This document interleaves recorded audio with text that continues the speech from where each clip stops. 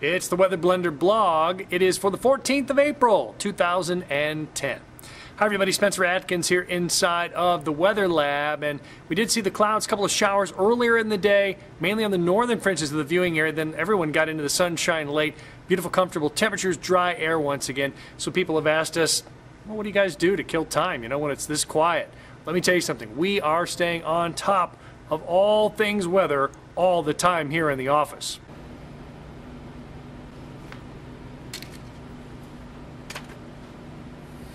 Yeah, Mom, I'll call you later, okay?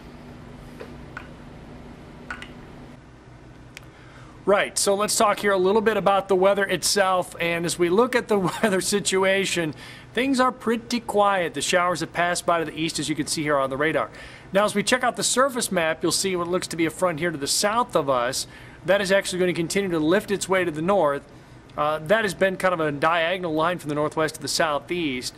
And you could paint it there. You could also paint it perhaps even a little bit farther to the north where the showers were. You can see a little difference in temperatures a little farther to the north.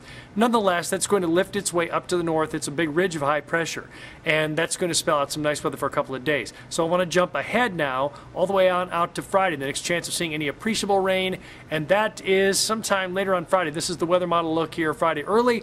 It's dry early, and then as you can see, the showers, this is by about 7, 8 o'clock Friday evening. Showers and maybe a few storms and working their way across the region from north to south.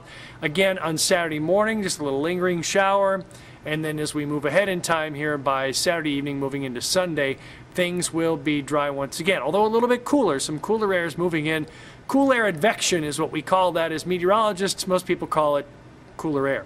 So that's pretty much it right now. The next chance of seeing any good showers will be Friday, unfortunately. Also, that's the first day for the West Virginia Power at Appalachian Power Park, their home opener. So we'll keep our eyes open on that very closely. We'll let you know a little bit more about that. In the meantime, enjoy some temperatures here running in that 80-degree range on Wednesday, on Thursday, 70s on Friday, back in the 60s on the weekend. All in all, not too bad. We'll keep you up to date right here on the Weather Blender blog.